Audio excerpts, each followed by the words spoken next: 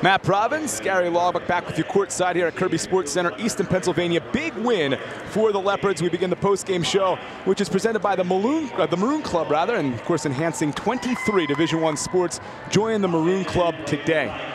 We're going to join Dan Mowdy. He's got the player of the game presented by Coca-Cola. We invite you to experience the Coke side of life. Dan Mowdy standing by with a couple of heroes today. All right, thanks a lot, Matt. Diane Nolan doing a great job here. Lots of X's and O's in this one, but it was all seemingly fine-tuning, and you guys really had all engines running on full speed. We did. I thought our kids played exceptional today. We worked on our defense a little bit more. Our offense was a little bit slow in the early going. We kind of shored that up. Defensively, we thought we needed to do a better job, and I thought our kids did a really fine job today against a good team.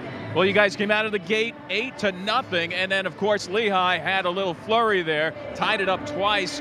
Some great things happening. You went up by 13 3 times, a 10-0 run to close that first half. How important was that? Oh, it was very important because we have gone out to some leads, and we watched them kind of dissipate away, and so we were really strong on bringing in some more people from the bench, and everybody who came in contributed.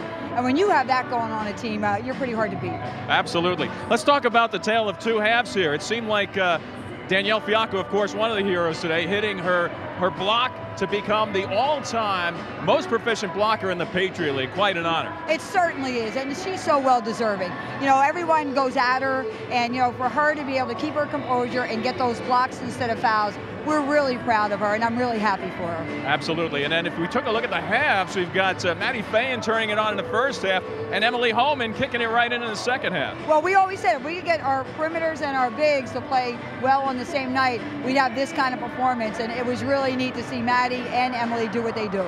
Well, a terrific performance all the way around. Diane Nolan, congratulations on a big win. Thanks. This one's going to be fun. All right, Colgate's up next, but there's plenty of time to celebrate this one. We're going to bring in our first half MVP first. We'll just do it in chronological order, Rusty. We've got Maddie Fayen here. Maddie, tell us a little bit about what was going on in that first half. You were lighting it up from all aspects of the game. Yeah, thank you. I think we just all went in to this game, looking to score.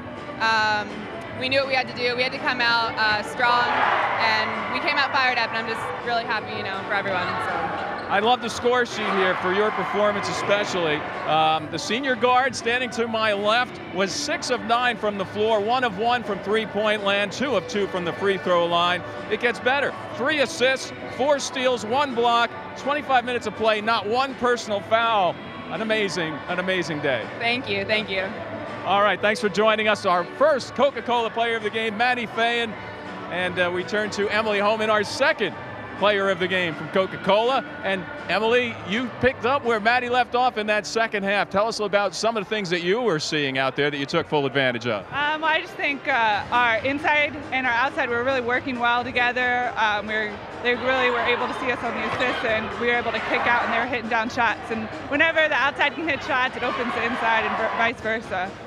Terrific effort here today. 8 of 16 from the floor, 7 of 7, perfect from the free throw line. And the team was through the first half and into the second half as well. 5 rebounds, 23 points, a block along the way in all but 20 minutes. So congratulations on some big numbers. Thank you. That's Emily Holman, Maddie Fayen, also our Coca-Cola players of the game. Back to you guys. A lot of smiles courtside, and you had to like what Diane Nolan admitted, that this one was special, this one was going to be fun, and to get a big win at a time they needed one, a big job by the Leopards to step up. So it was a great game, and Gary, I know you had as much fun as I did today with this win, and you're going to recapture a little bit of that right now, because these highlights, they're pretty impressive here for the Leopards. Well, I don't think they can play much better than they did, so they'll be happy to take a look again at the highlights. We'll start with a local product, Carrie Kinnick. It took her a while to get off the schneid. She did manage to pick up double figures, as you'll see Carrie score 3 times here. But it really was a struggle for her as she picked up just 10 points in the ball game. And Lehigh certainly looks to her to score more than that. But Kinnick, who can do it all, she really leads them in so many offensive categories. There you see 3 quick buckets by her. But really today, it belonged to Maddie Fayen. It belonged, of course, to Emily Holman. As you'll see, Holman on a great pass from Little inside. She'll put it up and in off the glass. Emily Holman with 23 points in today's ball game. Watch this pass. You don't score 23 unless your outside people are helping you. There was another good pass. This one I think was by Lockney. Maddie Fayen. Just seemed like everything she shot today went in. Maddie with 15 points, one shy of her career high. And there you get a look again at Emily Holman on the inside. So Emily Holman in the last 2 ball games has scored 55 points. Emily Holman, you'll get one more look, this time Jamie O'Hare. Perfect pick and roll, step back, up and in. Emily Holman, along with Maddie Fayen, are Lafayette players of the game. Here's how it all came out. The 51 Lehigh points came on 18 field goals. They had 5 triples. They were 10 for 13 from the foul line. They fall to 9 and 10, 2 and 6 in the Patriot League. Katie O'Reilly led them with 11. And Carrie Kinnick had 10 points in the ball game. For Lafayette, there's 73 points. That came on 24 field goals, 3 3-pointers in the ball game, 22 for 24 from the foul line. At one point, they had made the first 17 in a row. Holman with 23, Fayen with 15 points, and Maddie led everybody in rebounds with 9 rebounds in the ball game.